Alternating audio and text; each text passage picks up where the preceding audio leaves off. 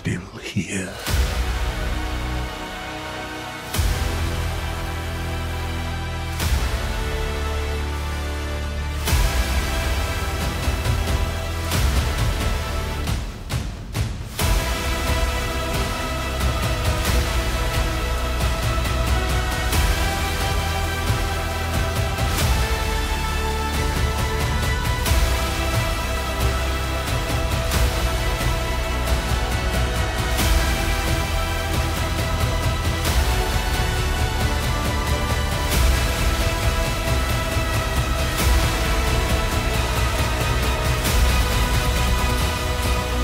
Handed over that thing.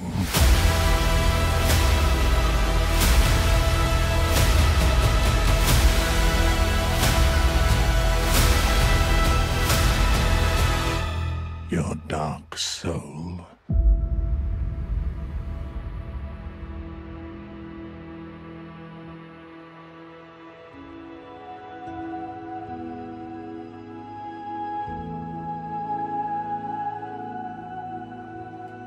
Dark Souls 3.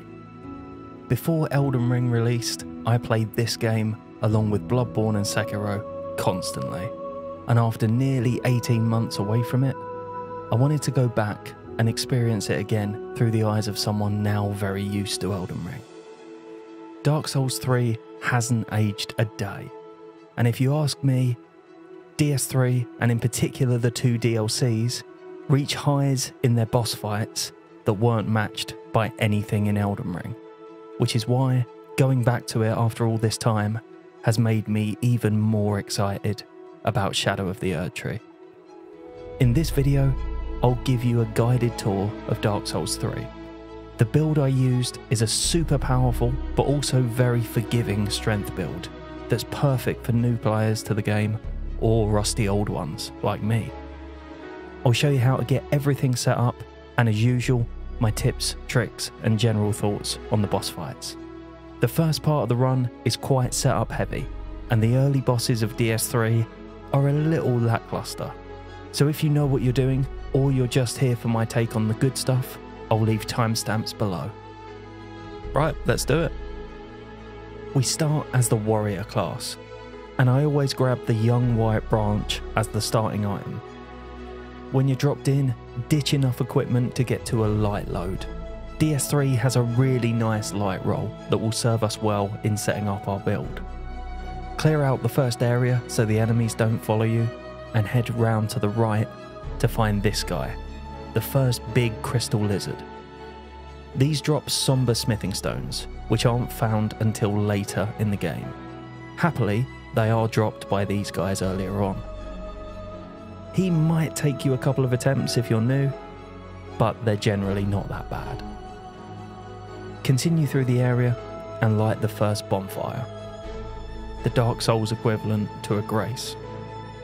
Then jump off the cliff nearby to some normal smithing stones for our early weapon. Now for the first boss, and this is a great opportunity to show you something cool.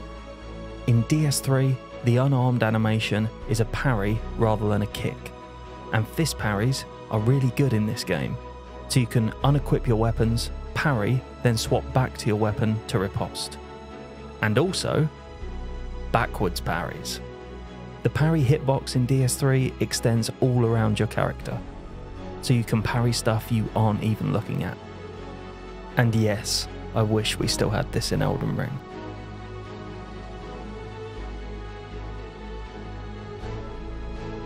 After the tutorial boss, we make it to Firelink Shrine, our hub area for the game. We're going to be coming here throughout to level up our character and upgrade our weapons.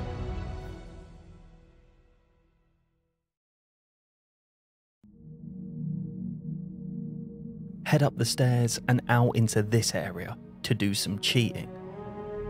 Sprint towards this tree and then jump to the right as you run up it. You're not supposed to be able to get up here yet, and there's some great stuff here. So grab a golden seed from the rafters, then hit this invisible wall to jump down and grab the covetous silver serpent ring. This gives you more souls from bosses, so it's an absolute no-brainer for the early game. speak to the Firekeeper and level up. And buy a dagger from the merchant. Whenever you have spare runes in Dark Souls 3, buy first Embers, then Homeward Bones. Homeward Bones allow you to travel back to the shrine at any point without losing your runes. Now we head to the first area. Go left from the bonfire, then follow this route up and around this building to grab some lightning grease. Run through the path with all the enemies and up the stairs to this scary looking knight. Roll past him and then up more stairs to the top for a bonfire and a smithing stone. Continue exploring the area until you reach these rooftops. Drop down from here and into this building. There's a smithing stone and a golden seed in here. I'll let this full route play.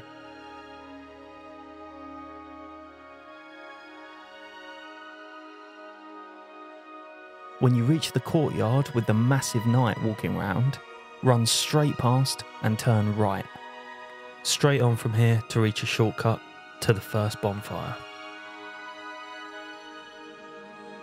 Now head past these knights and into this building to grab the banner from this NPC.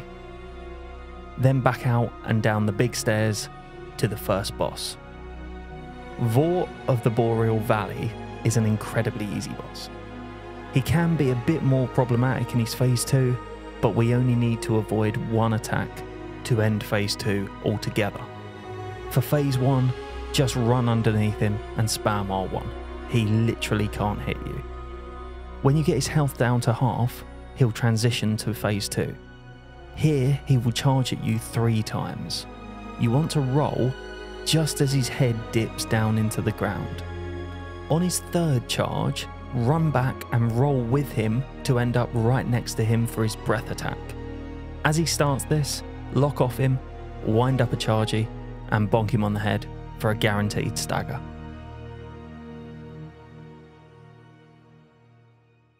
Head back to Firelink and level up your Estus Flask at the blacksmith.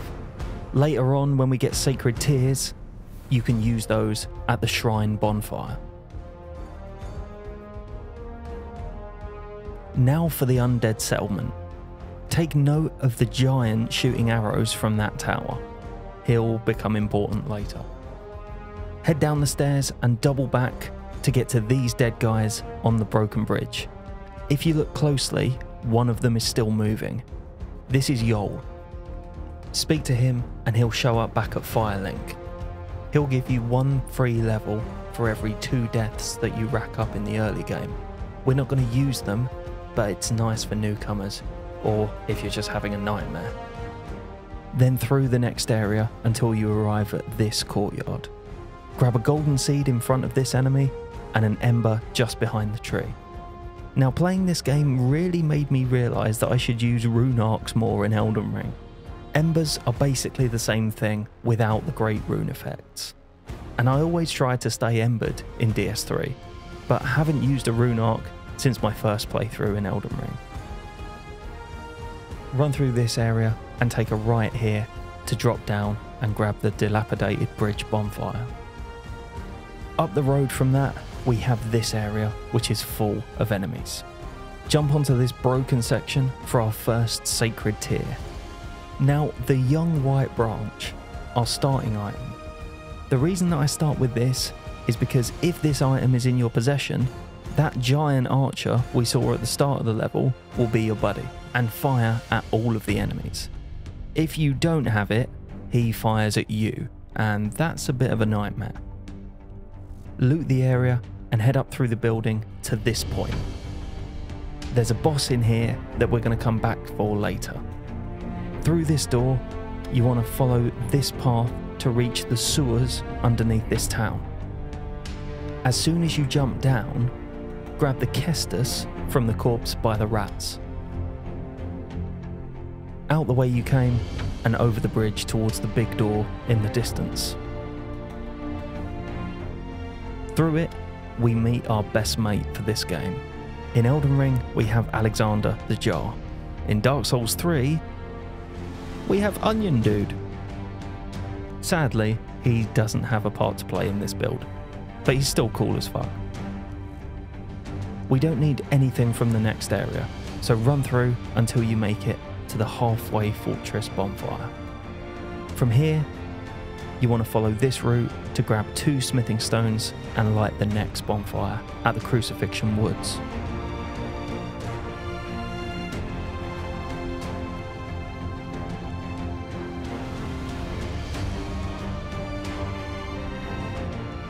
Then through the swamp to grab the Fallen Knight armour in front of this building. And now you want to equip the Kestus in your offhand.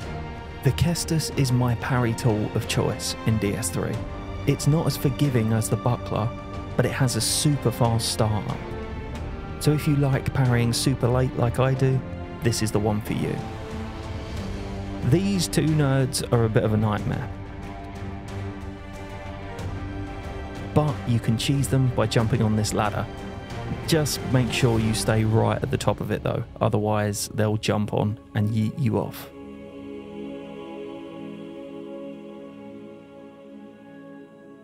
Light the bonfire at the bottom of the ladder and head out into Miyazaki's largest poison swamp. You want to equip the dagger at this point and 2-hand it. Now head left for another golden seed and a smithing stone. Then up the staircase to extinguish this flame on top of the rock formation. We need to do this with 2 other near identical structures in the area. Back the way you came, keeping the last bonfire on your right. When you get bogged down in the swamp, use the quick step of the dagger to scooch through it faster. Straight on will bring you to the second tower.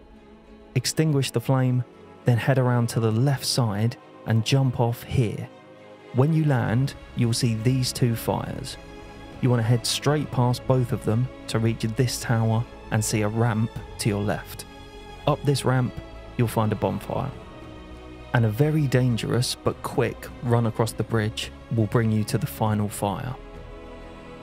Back down the ramp for another sacred tier in the Slug Tower.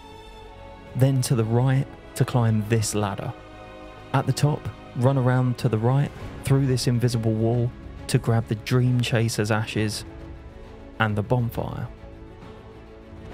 Up the lift, then double back on yourself on the bridge and around to this area where you'll find 3 crystal lizards.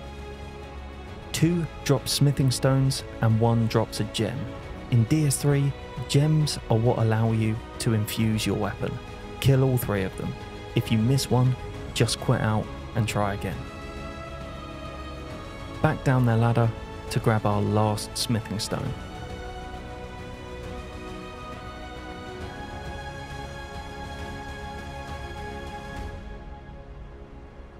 Then down the ramp from the bonfire and along the path until you find these 2 knights. Wait for them to get out of your way, then take a right to the next bonfire. So for the final item of our initial setup, we need a wet blade to infuse our axe. The way to it is littered with very dangerous enemies. One of which is another giant crystal lizard, which we need to kill for another couple of sombers. Eventually, you'll come to this guy. Now this whole run is dependent on me not losing these runes, and this guy one-shots us. But I really want to parry him.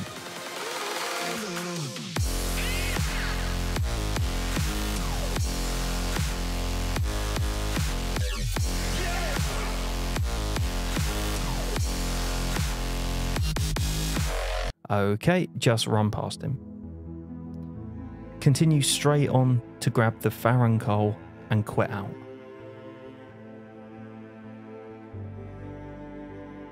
Back to Firelink, give the ashes to the merchant, buy 3 smithing stones, level our axe to +4 and give it a heavy infusion.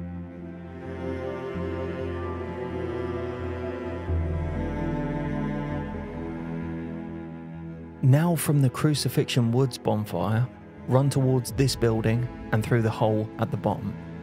Follow your nose until you get to our next boss, the Crystal Sage. I usually use the second lightning grease here, but it's not really necessary. We do enough damage to brute force this fight, so just run up to it and spam R1. When the clones appear, you can identify the true sage by the purple light rather than the blue. Nothing to grab in the next area, so just run through until you come to the cleansing chapel. And here we find a strange dude with a red hood praying at the altar. Doubt he has much significance. Outside the chapel, bonk one of these enemies and grab a golden seed. Then on from there until you get to the cathedral. When you do, take a right here to grab a sacred tear from just by the cliff. Then up to what looks like the entrance and turn right to run across the rooftops. Run through all of the chaos until you reach the cathedral doors and quit out while you open them. Head left once you're through, and this will lead you to a lift that is a shortcut to the chapel bonfire. Back up the lift and around to the right of the giant to grab the Lloyd sword ring. This is the DS3 version of the ritual sword talisman. After exploring the cathedral a little more, you'll find our next boss, Deacons of the Deep. And these guys terrify me. Not because they're hard or anything, because they're really, really easy, and dying to them is super embarrassing.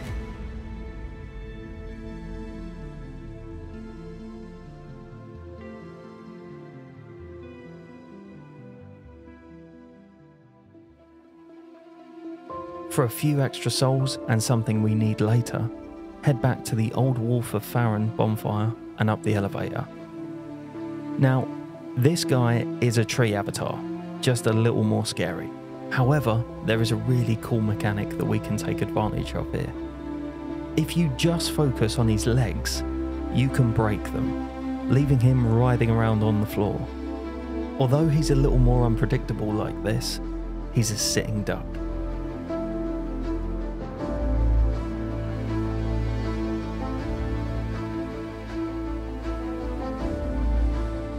Now for the first proper fight of Dark Souls 3, the Abyss Watchers.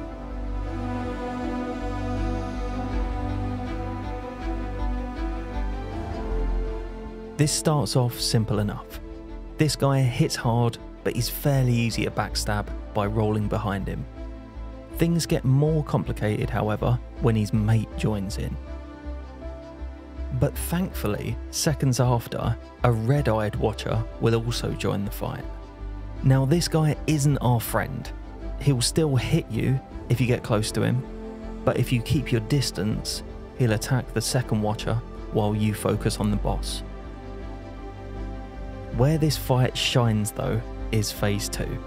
Phase 2 is a 1v1 duel with a very strong watcher. His attacks leave a trail of fire and hit a lot harder than Phase 1. Happily, he's fairly easy to parry or backstab.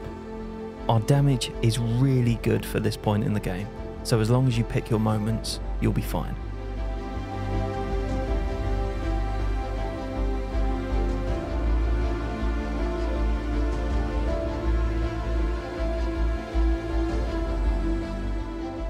Now the next area is the Catacombs of Carthus, which is a bit of a nightmare. But there's a nice little skip we can do here to cut out a lot of the suffering. From the entrance, just head right and jump down these cliffs to the bottom. Run into this corridor and immediately attack the skeleton with the funky hat. Doing this will mean that the giant skeleton ball will smash into the wall and leave you with a sacred tear.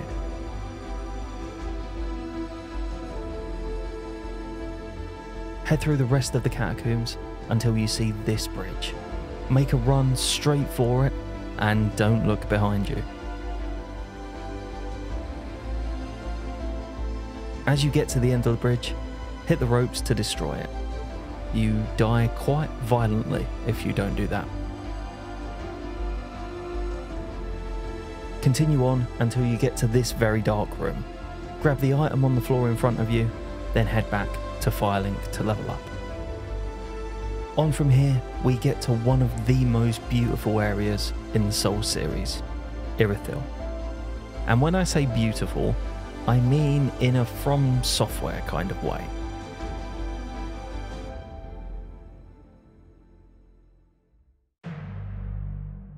Run through the city until you get to these two nerds.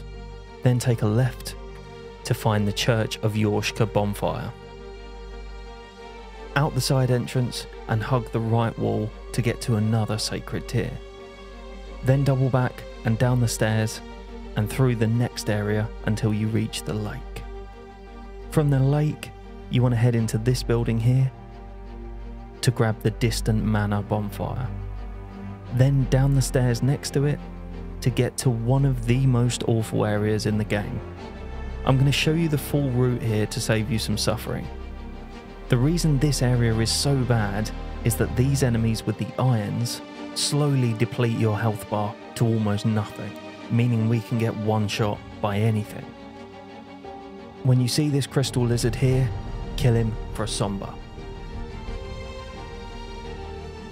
When you make it outside, run past these guys and grab the golden seed from the chest in this room.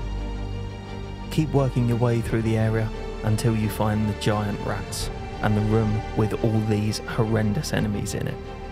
To the left, there is a side room that you can quit out in. There's another chest here with some sombers in it. Shortly after, you'll find the profaned capital bonfire. And it's a simple run through to our next boss, Yurm. Now, Yurm is again a gimmick fight, and this mechanic will be familiar to any Elden Ring players. He has 40,000 health, but there's a weapon in his arena that has special abilities just for this fight. Pick up the Storm Ruler and hold the weapon art button to charge it, whilst dodging his attacks. Once it's glowing white, hold the weapon art and R2 for an attack that will do 20% of his health bar. Repeat this for the rest of the fight.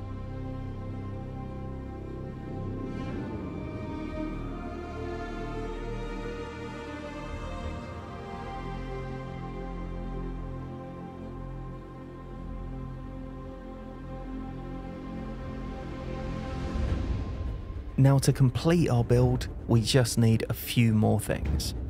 Head out from the cleansing chapel, jump down and run up this ramp. If this thing is following you, quit out to de-aggro it. You don't want to deal with that. Round the corner, there is another crystal lizard for more sombers. Then back to the bridge that we destroyed earlier and climb down it to reach the smouldering lake. Here, you'll be shot by a massive ballista and find a grossly incandescent worm. Run behind the worm to this spot, where the ballista will hit the worm and kill it for a sacred tear. Then up the ramp to the right into another catacombs. This area is horrendous, but luckily we don't need to go too far into it for this build.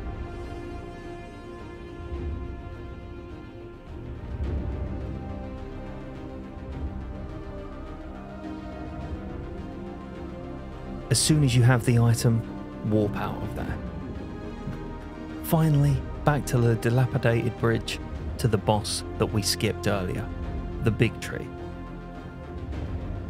And at this point in the game, there's no need to be delicate about this fight. Whack him in his tree balls until he's dead.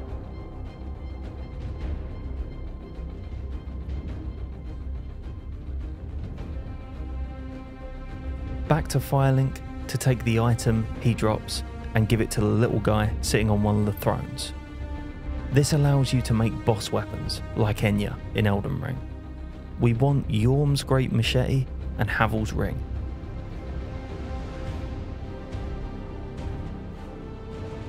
Grab the last couple of levels that we need and level the machete to +3. And ladies and gentlemen, we finally have our build. If you actually remember to equip Havel's ring, we can have the gloves here too, but build guide genius over here didn't figure that out for a couple more bosses. So back to the distant manor bonfire and back out into the river and into the sewers on the right. Follow your nose and this will bring you to the next boss fog gate. Before you go in, head down the stairs to unlock a shortcut to the Church of Yorshka bonfire. Now this is the point where the bosses in DS3 get good, and Pontiff Sullivan is usually the first major roadblock for a lot of people. But we have a big bonky stick and he's parryable. Parry the first attack, take the riposte, then into a charged R2. The big problem with this fight is the clone that he summons at half health. But with our big damage, we can pretty much kill the clone as he summons him in. One extra hit is all we need. For the boss, get 3 parries and you're done.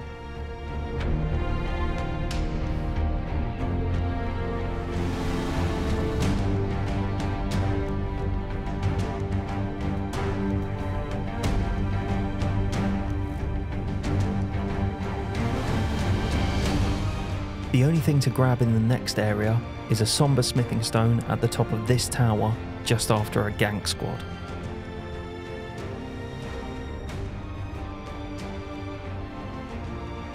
Eventually, you'll arrive at somewhere very familiar if you're a Dark Souls 1 player. Now, there are 2 types of people in this world. People who think that Silver Knights are tough but super cool enemies, and people who have the Platinum Trophy in Dark Souls 3. Christ, they were dark days. Head into the building and unlock the shortcut. Run past whatever the hell this thing is, and grab the golden seed from the chest. With the shortcut open, time to head to the boss. And in Dark Souls 1, in this very room, we face Ornstein and Smo, one of the greatest From Software bosses of all time. In this game though, we get Slug Boy. This incredibly annoying clusterfuck of a boss just runs around the arena spamming the most annoying and overpowered sorceries imaginable, giving you almost no opportunity to actually attack him.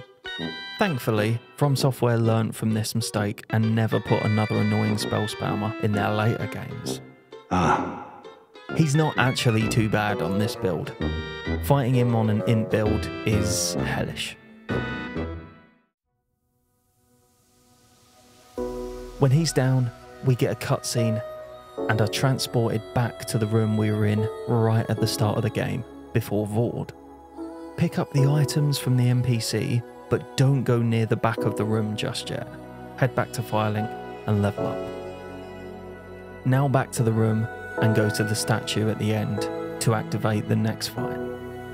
One of the very best From Software bosses, the Dancer of the Boreal Valley. This fight is incredible, and hard as nails at first. Happily, with our damage, we can make light work of her. Stick to her hip as much as you can and only use R1s, as she's very quick. In Phase 2, she becomes even more dangerous. Run away when she starts spinning. Then time your dodges for the last few swings once you've got into the rhythm. You can actually roll through the entire attack, but that's quite risky, especially with our low stamina. There's quite a few cool builds where you fight the Dancer much earlier on in the game.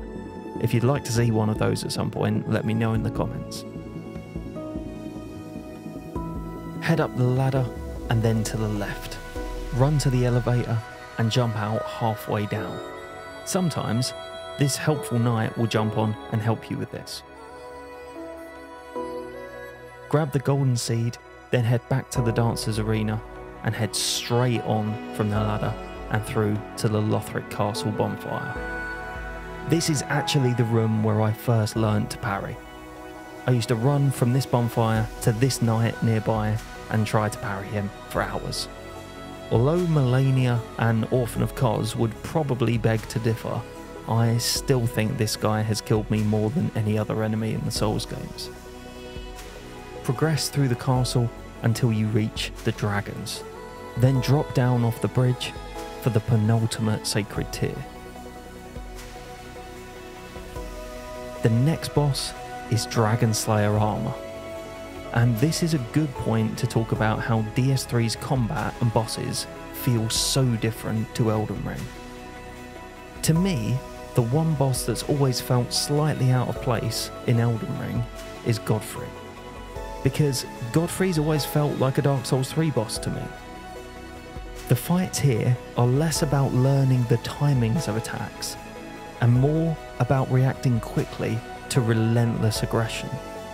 Because of this, for a lot of the later bosses in DS3, your general strat should be going for a single R1 between dodging combos for the easiest time. In Phase 2, the massive angel will start spamming spells at you. Don't let this distract you. They're not really a problem with our health bar, so keep your focus on dodging him. Speaking of our health, look at the size of this health bar. This area is about equivalent to the mountaintops of the giants in DS3, and here we are, chopping about with 20 vigour and not getting one shot. This is helped by my embered state, but even without it, you're a lot tankier in DS3 than you ever are in Elden Ring.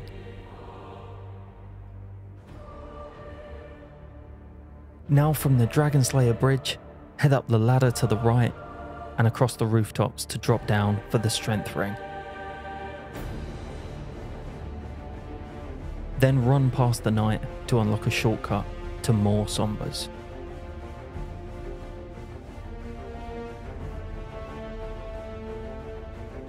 Down to the basement below the dragon area for more. Left from the Dragon Slayer bonfire for another.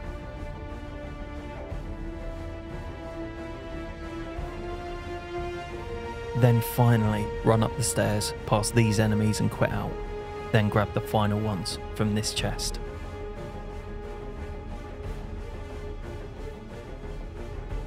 The next area is the Grand Archives.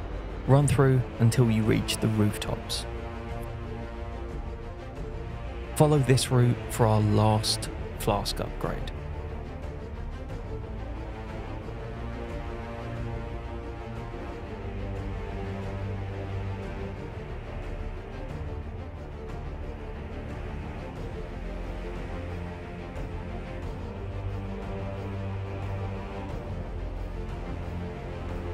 Run past the gank squad and send the elevator down to open the shortcut. Then up the big stairs and right at the top for another elevator shortcut. When the lift gets to the bottom, send it back up and jump on the secret elevator below to head down for our max weapon upgrade stone. Walk back to Firelink for a +5 weapon. Now back to the Dancers Arena and left into the Consumed King's Garden. And at the end of this, we find Osiris. Now, this fight is a piece of cake in Phase 1. Well telegraphed attacks that are fairly simple to dodge. But in Phase 2, things are far more hectic. Osiris has a charged attack with the quickest startup animation of any Souls game. I'm pretty sure it's just a single frame, so it's completely unreactable. So it's always best to leave this fight until a little later if you don't need to kill him yet. One of my favourite runs to do in this game was an early Moonlight Greatsword build, which involves fighting the Dancer and this guy as the 4th and 5th bosses, which is a right laugh. Again, if you'd like to see something like that on the channel, let me know in the comments. Our Great Machete is the perfect length for bonking this guy on the head if you stand right in front of him. You'll get a stagger halfway through Phase 2 for a relatively easy kill.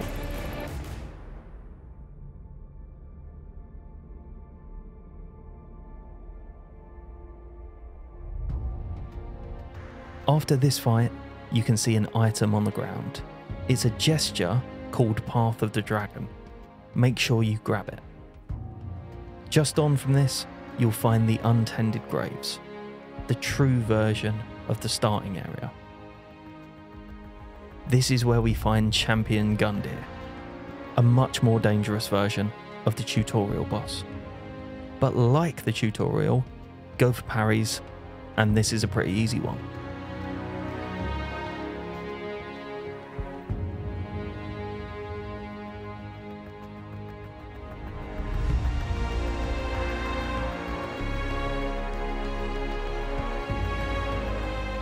use the champion's soul to get the prisoner's chain. This is basically Radagon's Saw Seal, but without the strength and dex benefits.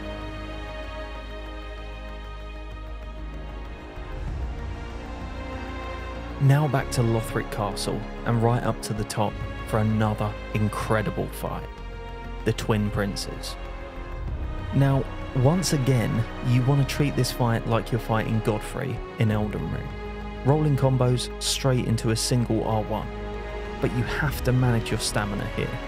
If you attack him with less than half stamina, you won't be able to roll his next attack, so you do have to keep an eye on that.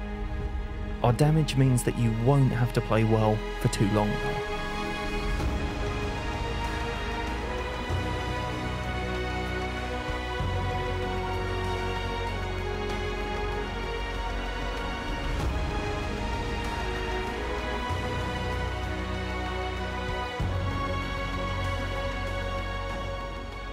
In Phase 2, the big guy, Lorien, is joined by the smaller Lothric, who will cast some spells at you. The fight can only end when Lothric dies, so you have two options. You can strafe around Lorien to hit Lothric on his back, or what I find easier on certain builds, just focus on killing Lorien. Lothric will resurrect him each time, but you can use that downtime to attack Lothric. With this build, you can almost kill Lothric in one cycle doing this.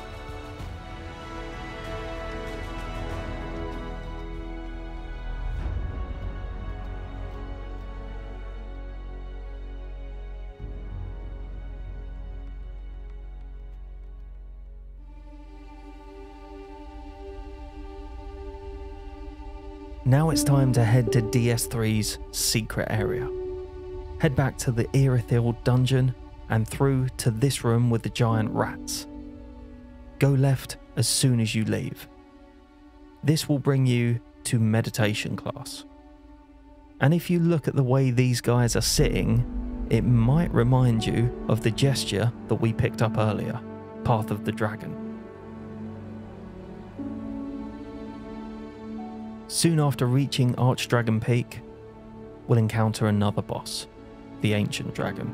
After a couple of tries getting flattened by this guy, you'll realise it's a puzzle boss. It's actually one of the better ones in my opinion, so I won't spoil it. After a short trip through the final area, we get to the Big Bell.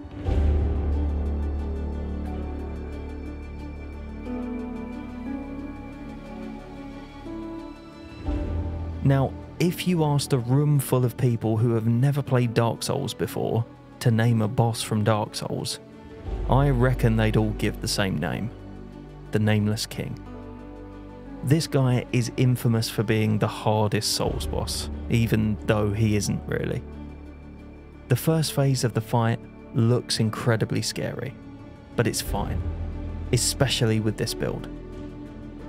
Bonk the dragon on the head a few times for a stagger, take the riposte, and it's all but over. Honestly, the biggest hurdle in this fight is the camera, so make sure you try and stay in front of him. Now for the bit that's responsible for all of the broken controllers, the Nameless King himself. It's quite hard to explain what makes this guy difficult.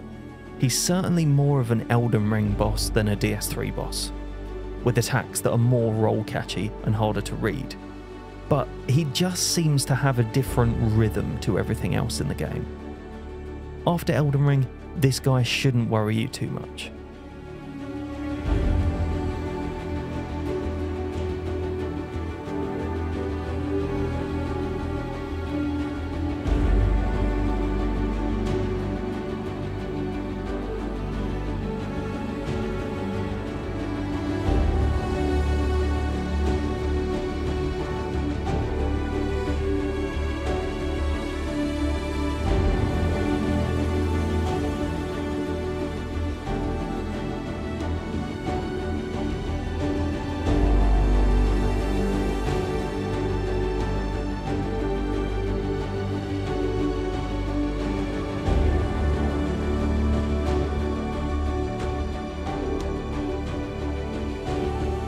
And that's it for the base game. Now it's time to head into the DLCs. Head back to the Cleansing Chapel to speak to the red hooded dude and be transported to the first DLC, the Ashes of Ariandel. This DLC is quite linear, and we don't have anything to grab, so I'm not going to over-explain the route too much. Ashes of Ariandel is a bit odd. While having some immensely cool lore attached to it, and a couple of cool new enemies, the areas themselves aren't that inspiring. And the first of the 2 bosses it contains is forgettable enough for me not to even include him in this video. I'm not saying it's a bad DLC, I'm just saying that it doesn't follow the usual From Software tradition of absolutely blowing our minds and making us feel like the whole of the base game was just a tutorial for this, the real deal.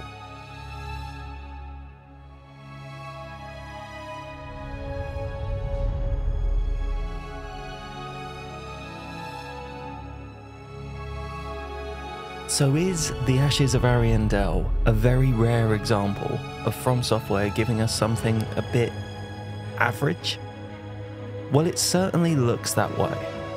Unless, of course, the final boss of the DLC is so atmospheric, so cinematic, and so ridiculously difficult yet satisfying to learn, you end up being so in awe of it that you couldn't give a flying fuck about the rest of the DLC. And that's exactly what happens when we reach Sister Frieda. This fight is incredible, and it's consistently near the top of the hardest bosses in Souls lists that you see everywhere. So let's break it down. In Phase 1, it's just Frieda. She is incredibly fast, jarringly so. The best Elden Ring comparison is the Black Knife Assassins, but Frieda can combo you to death faster than they can. So especially with our slow strength build, we can't trade with her. She does have 2 weaknesses. She has low poise, so she'll stagger when you hit her, and she's vulnerable to backstabs. The best place for these is during this attack where she disappears. Watch for the frost trail on the floor to get an idea of where she went, then backstab her during the wind-up. If you can't find her, just run up the centre of the arena, then strafe around her when she appears. Stick to these strats for the rest of Phase 1, and it's not too bad on this build. In Phase 2, she's joined by Father Ariandel. Now for this, try to ignore Frieda. Unless you are standing right next to her, she won't melee attack you. She's just going to cast a long frost trail that you do want to try and avoid. So in Phase 2, just hit Ariandel. His attacks do massive damage, so try to only attack his side or his back. And get out of the way while he's thrashing around. You'll get a stagger near the end of the fight for the win.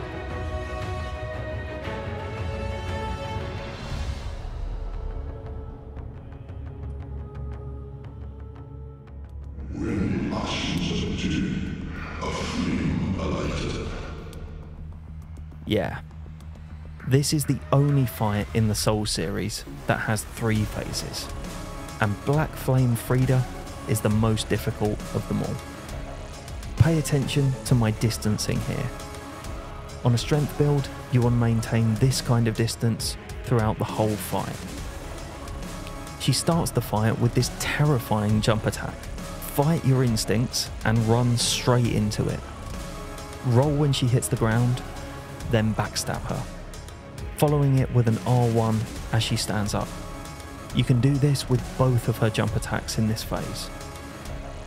By maintaining this distance, you'll have enough time to roll out away from most of her combos when she closes the distance. Like Phase 1, she'll also disappear occasionally. It's a little harder to find her, but if you do, you can go for a backstab or a couple of R1s.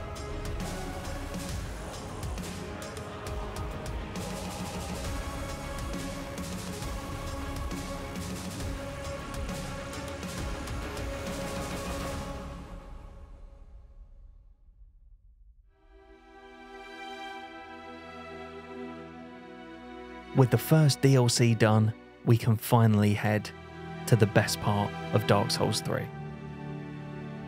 The Ringed City is the quintessential From Software DLC. Its 2 areas are without doubt the hardest and most brutal areas in the game, and the bosses follow in Frida's footsteps of making everything you've seen so far feel like the tutorial. Make your way through the Dreg Heap until you reach this hut by the Angel. The Angels in this area are flying mobile ballistas that do massive damage. For our final ring, you want to follow this route for the Ring of Favour and Protection. You can actually access this DLC before Ariandel if you like, so you can come here and grab this before Frida if you're really struggling. Now back to the hut and run towards the other one, jumping off onto this branch at the last second. Here you can kill the guy who's summoning the Angel and make it to the next bonfire. And close by is the first boss fight, the Demons. Now, this fight is a bit like Godskin Duo, if the duo had way more health and were demons as big as houses that could inflict poison on you. One demon is orange, the other is red. We want to kill the orange one, the demon from below, first. Whichever demon is imbued with flame will be hyper aggressive, and the other will snipe you with poison. If you get poisoned by either of them, just let them kill you and start again. You're not coming back from that. I like to fight whichever one is on fire, but leave the red one with a smidge of health before killing the orange one. And yeah, this is a 2-phase fight.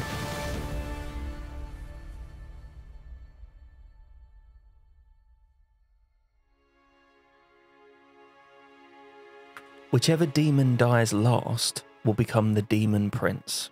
The orange one is far harder to deal with, which is why we kill him first. The only real tip or trick for this fight is to take advantage of the attack where he summons 2 balls that shoot fire at you and spews fire himself. The balls will stop firing at you before he finishes breathing, so use that time to get in some attacks. Apart from that, this is just a fight you have to learn the rhythms of. With a big weapon like this though, I like to stay in front of him and hit the head for staggers.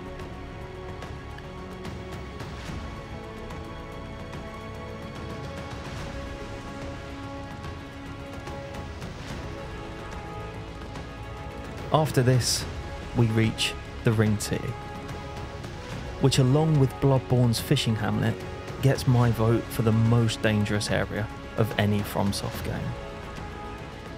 There's nothing to grab on the way, just have fun exploring. But to save you some suffering, when you get to this section with this insanely powerful dragon, run back on yourself and unlock a shortcut to a bonfire. Getting past this dragon can be very difficult, but happily on this build we can run to this cliff, tank a hit and jump down to safety. A little bit later though, he catches up with you. But it's okay, we're Elden Ring players, dragons aren't that much of a problem.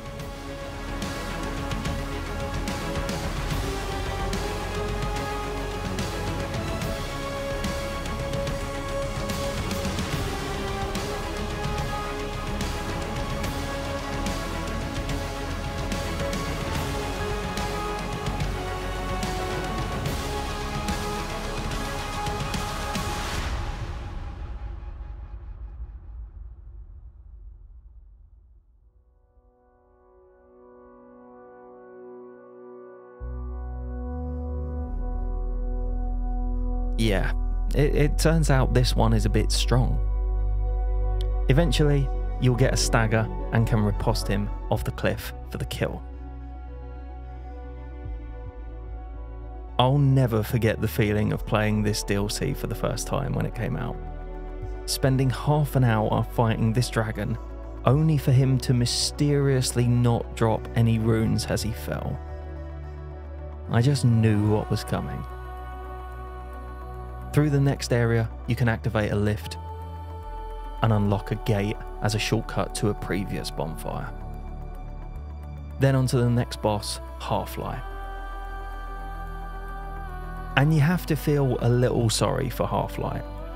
Not because he's a trash boss in a DLC beside the all-time greats, but because he's a Moonveil user. If you weren't around for the very early days of Elden Ring PvP, this fight is the perfect place to experience it.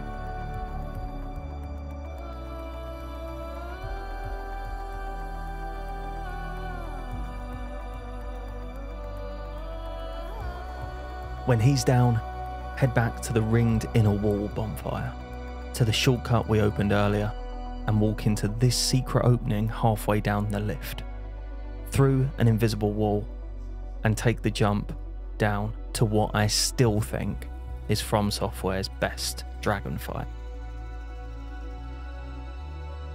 Dark Eater Midir. Midir is considered the hardest boss in Dark Souls 3 by many, and it's easy to see why. His health bar is absolutely gigantic. I know it probably doesn't look that bad, but I'm sure this weapon has the highest AR in the game, and his attacks do a devastating amount of damage.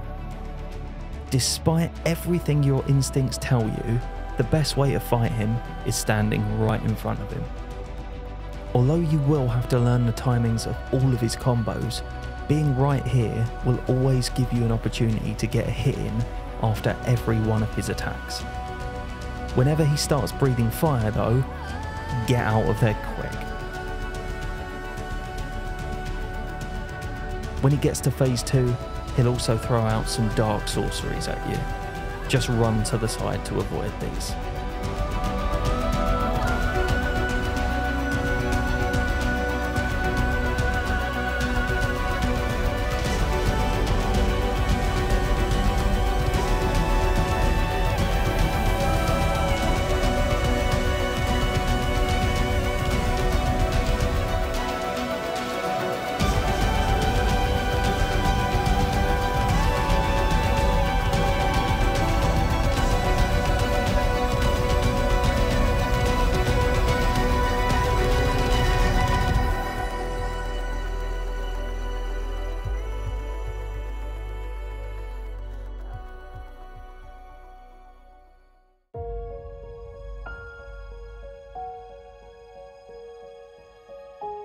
Now we have 2 bosses left. And after making the necessary preparations, we're going to head back to Firelink Shrine to place the Lord Souls and finish the base game. The final boss of the base game is the Soul of Cinder. In phase 1, he has 4 different entire movesets, mimicking 4 completely different builds. This totals a staggering number of attacks to learn, the most of any boss in the Souls series. So the only way to learn this guy is by fighting him again and again and again. Happily, with all of our levels from the DLC, our damage and health is enough to beat him here, even if you play horrendously, as I definitely did. In phase 2, he's a lot more simple, but if you're an old school Souls player, it's so much more special.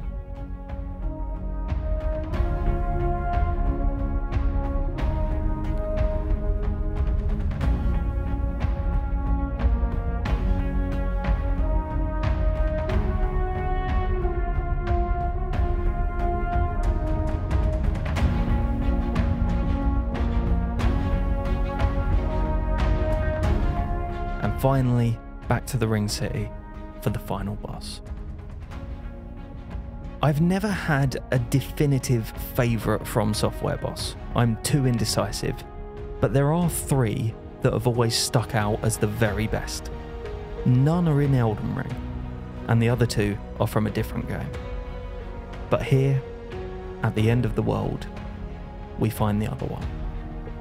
The Ring City was the final DLC for what we all knew would be the final Dark Souls game. And that final DLC would need a final boss. And back when I first played this DLC, I remember thinking that there's no way that you could make a final boss for a series so renowned for its bosses, and to have it live up to the hype and the expectation. But once again, I forgot that I was talking about From Software.